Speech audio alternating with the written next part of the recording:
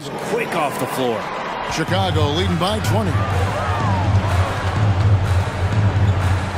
Outside, LaVine. And there's the big-time jam as he slams it right over Randall. Barrett against LaVine. Over Barrett. LaVine, that's good. And now the consistency. Chicago grabs the miss. On the wing, Green. Boy, he's been patient so far. Nothing yet on the scoreboard. This is why LaVine's a fan, and this is how they can turn a small lead into a big one. And the dunk by LaVine. And they're playing rock-solid basketball right now. Team trusts Bane to hunt shots and not to waste touches. About 7 seconds separating the shot and game clocks. LaVine. And LaVine throws it down. He is torching a defense that simply has no answers for him. Here early on, you have to think they'll keep firing away. You know, another thing that has impressed me has been their numbers of points in the paint. Just up top, Bane, defended by Jones. Pass to Aldama. Beyond the arc. Oh, it's blocked by LaVine. More than he has in his career. Also doing some dirty work on the boards, too. And Chicago has possession. The Grizzlies making their last shot. And LaVine, here we go. And LaVine!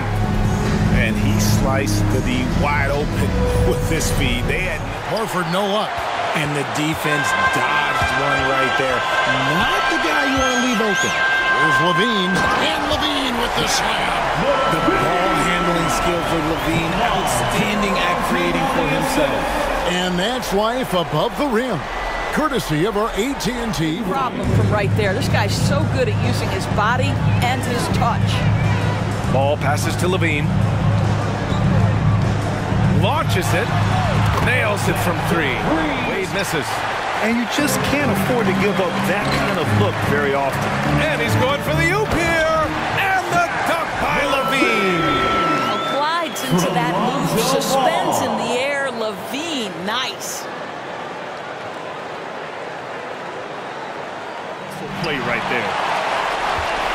Chicago has gone 4 of 6 from outside. Looking sharp here in the second. Oh, it's stolen by LeVert. LaVine with a steal. And he's going for the lob. And Williams punches it home. Well, because he's such a good scorer, passing windows open up for Zack LaVine. LaVine comes in for ball.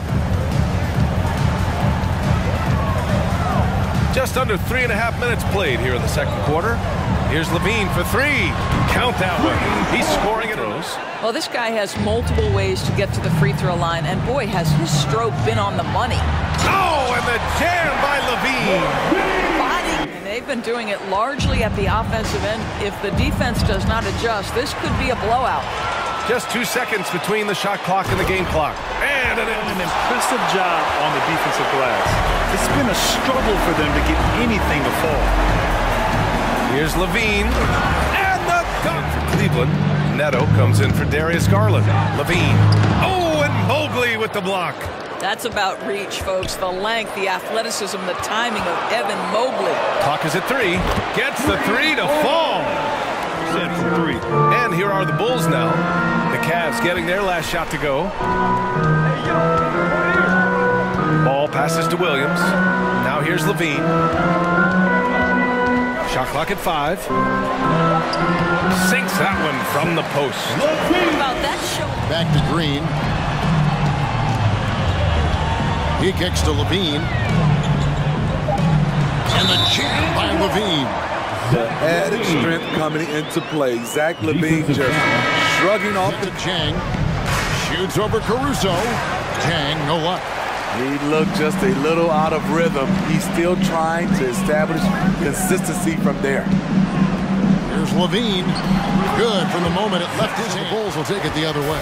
And physically, there's no doubt they've been the stronger team. A +10 rebound advantage tells you all you need to know. Williams finds LaVine. Lets it go from deep. Another 3 for Chicago. But it's gone. DeRozan against Johnson. Here's LaVine. Oh! fluid, so smooth. LaVine breaking ankles out here.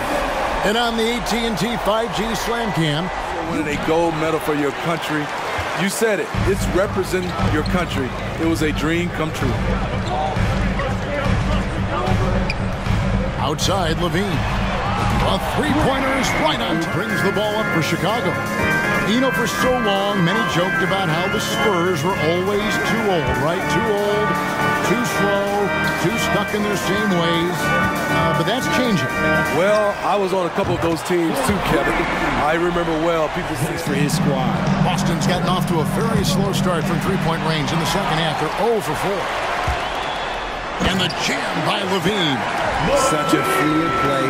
LaVine is in the air right on. Disrupting the rhythm of a score. Doris, how do they accomplish that?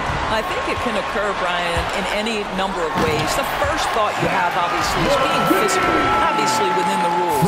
You can try to deny touches. You can try to deny spots on the floor that players are trying to get to. It can also be psychological.